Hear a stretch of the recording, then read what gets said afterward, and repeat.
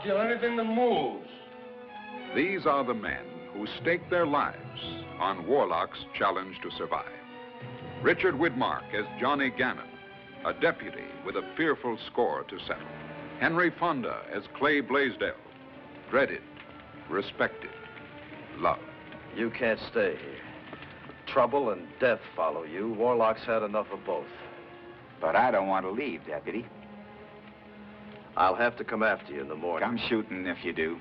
And Anthony Quinn as Tom Morgan, the black rattlesnake of Warlock. I've killed 45 men, but tonight I'm going to run up the score. Where's that brave deputy? The great cowboy killer. There were women in Warlock, too, who used their sex to betray it. Women like Lily, played by Dorothy Malone. And you know, all I want's Blaisdell dead. I'll get it done the one way I know, Lily. For what do you see here? A woman who's good for only one thing. Is it so wrong that I use it? And there was Jessie, played by Dolores Michaels.